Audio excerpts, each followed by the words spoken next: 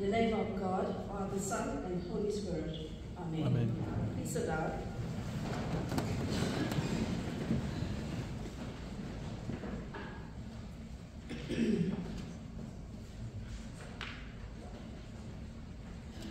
Let me start with a question and ask you, what do you treasure?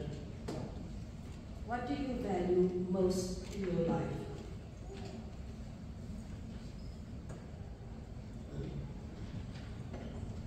Then another one, how can our faith guide us to discovering where our true treasure lies? Now the gospel story for today is the story of the rich young man who comes to Jesus and asks him, what must he do to inherit eternal life?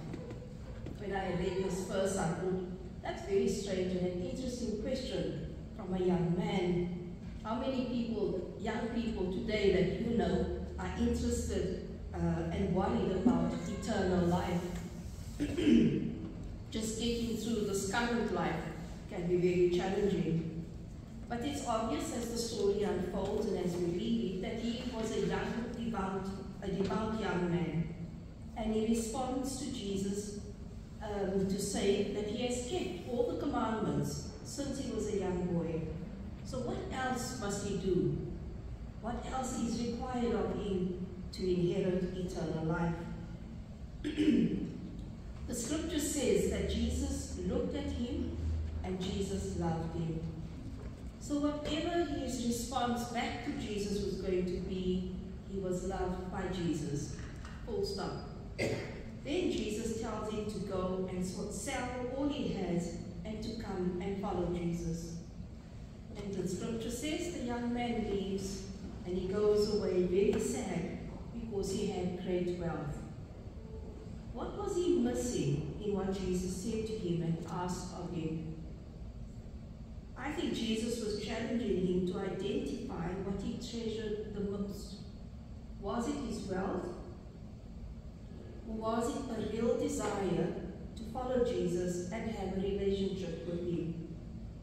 He must have been aware of who Jesus was and of Jesus' sayings and what Jesus was doing and that Jesus had followers. The passage says he runs up to Jesus and falls on his knees in front of him and then engages Jesus in this conversation. All signs, I think, of a deep respect for the person and also of a need to know. He was questioning, he really wanted to know. And yet he fails to trust in what Jesus says and he goes away sad. The relationship Jesus was inviting him into was one that would be built on love and not on his wealth. As you may know or not know, I come from St. Francis of Assisi and the church in Parkview, and we celebrated St. Francis last week. And this gospel passage, certainly about the rich young man, is the reading which is always set for Francis. And I'm sure you know his life story, that he too was a rich young man, the years about the 12th, 13th century. From all accounts we have of him, he lived a young, carefree, wild life with like-minded friends when he was a young man. And then he's converted, and his conversion comes after he has a very serious illness. And that completely changes his life, the direction of his life. He answers the call of Jesus to follow him, and he surrenders all of his life to God. He leaves his wealth behind. I'm sure many of you, and I hope you've seen the movie about his life story. There's that wonderful scene where his father is confronting him about what he wants to do, and he leaves his home, and he undresses and even leaves the clothes on his back behind with his father, and he walks out. As the story goes, his family think he's gone mad, and they try to convince him not to leave and not to do that, but to stay with them. But he does so, and he goes to live in absolute poverty, preaching the gospel of God's love in Jesus Christ. Francis has, over the centuries, been admired by many, many people, and especially for the fact that his lifestyle was very much like that of Jesus. Many people have followed him, many people have joined the communities which were formed in his name, the Franciscans. Many have tried to devote their lives to Jesus just as he did. We also remember his great love for God's creation, and often when stories are told or pictures are drawn of him, he's drawn interacting with birds or with forest animals and other creatures. So he was a very special person. But if we come back to this passage, what is the passage actually asking us to consider? What do we value most in life? The passage continues, and Jesus speaks of the difficulty of a rich person to enter the kingdom of heaven. I think Jesus is saying that, in fact, so often money or its equivalent, wealth, possessions, they become the be-all and the end-all of a person's life. They take priority in a person's life. I don't think Jesus is condemning the possession of riches as such, but he's only condemning their misuse or what they take us away from. And wealth can so easily set up barriers between us and God, but it can also be used in God's service. The grace of God can so influence a rich person that they use their wealth for good purposes. And there are many examples of that in our world and in our society today. But there is still also lots of poverty. In the case of this rich young man in the Gospel, his wealth was spoiling his relationship with God. It would have been the best thing for him to accept Jesus' suggestion, but he refused this form of grace that was offered, and yet Jesus loved him. In the section just before what we read today, Jesus talks about receiving the kingdom of God like a child. He says in verse 15, "Truly I tell you, anyone who will not receive the kingdom of God like a child will never enter it." In other words then, to enter the kingdom of God, to have eternal life, which is what the young man was looking for, we must acknowledge our total dependence on God. And this isn't something we can achieve for ourselves.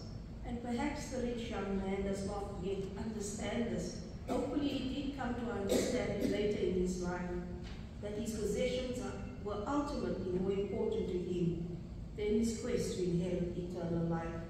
And I think that is the point being made in the story. So another question, are we seeking God above all else? Or are we prevented by other things, by our possessions, from coming to God in total commitment? When you look at the letter to the Hebrews, which we heard read this morning, I think it clarifies it a little bit even further. It speaks of the fact that God has, through Jesus, bridged the gap between God and humanity. Jesus is not some distant figure, but he's someone who really knows what it is to be human. He knows about the trials and the temptations of human existence. So we can turn to him when we are in need. And when we do that, we meet someone who has been through the same pain and suffering, and so he will understand. The writing says, through Jesus, we are able to approach God with confidence, knowing that God is our salvation, and that anything, absolutely anything, is possible with God. Let me read verse 15 again. Let us then approach God's throne of grace with confidence. We can do that, so that we may receive mercy and find grace to help us in our time of need. This is what a relationship with Jesus gives to us. It gives us grace to know that we are loved, and we are loved unconditionally, and we are loved by God, and that we are accepted just as we are. Living a faithful life is not for the faint-hearted. We will be tested. We will at times feel separated from God, and we may at times cry out to God, as we heard in our Psalm 22 this morning.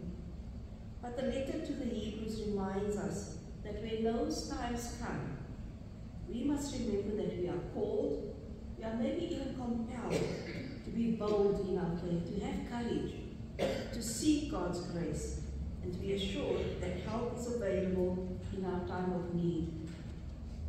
So this week I pray that God will speak to us to seriously consider what we value most in life. Let's also thank God for the opportunity to be in a loving relationship with Him. We thank you, God, for fully loving us, even when God fully knows what is in the depths of our heart. We pray this in Jesus' name. Amen.